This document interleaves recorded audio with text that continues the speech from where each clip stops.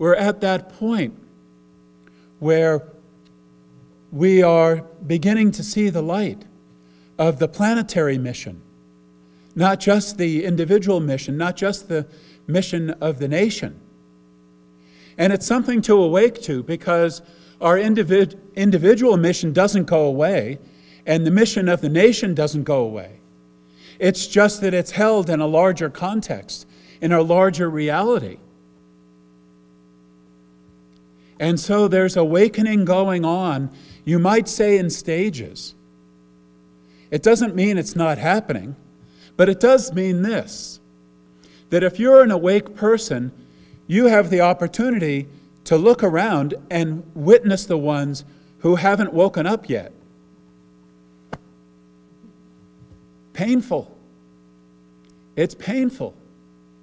It doesn't mean there's not awakening happening. It doesn't mean there's not something incredible happening on the planet.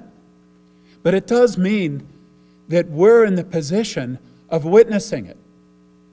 The central enemy, public enemy number one, is simply ignorance. Ignorance. Why are people doing what they're doing?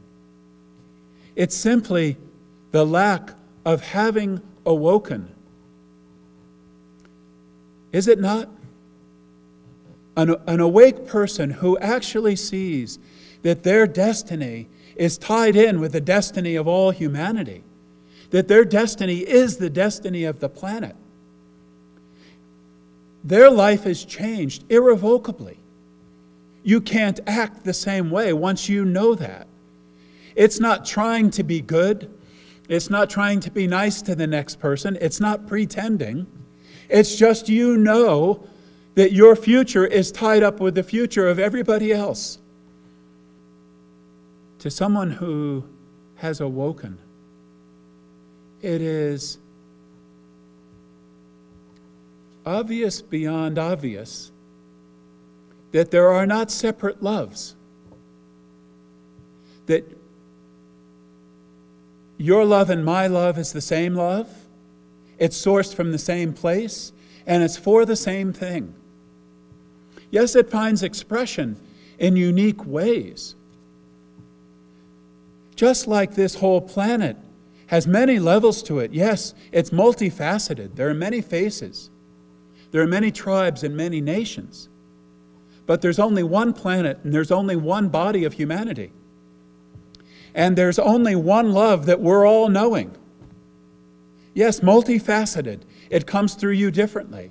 And it's for many things. It's holding many things together, and it's powering many things. But it in truth is one love. And it is only ignorance to think it is something else. It is one love that I cannot dole out here and then dole out here and then not give here. It's one love, and it's every place anyway. It is one love.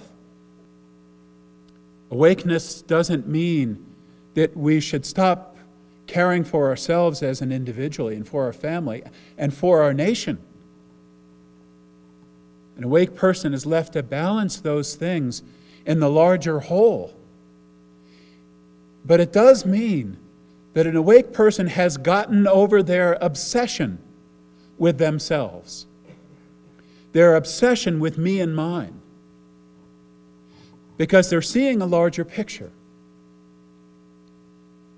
This is our unique role if we're awake in this marathon. And it's exciting. Whatever else what's happening in the world is today, is it not exciting? It's dramatic. And we are not just witnesses to it, but we are a lead character in this unfolding planetary drama with our parts to play. There are so many things that we're meant to interface with, and we're meant to use all our ingenuity and all the power of our creative expression, not to fight each other. We have a false enemy here. We're coming to a place in our awakening where we're meant to rally together and use the power and the intelligence that we're gifted with for the purpose for which it was given.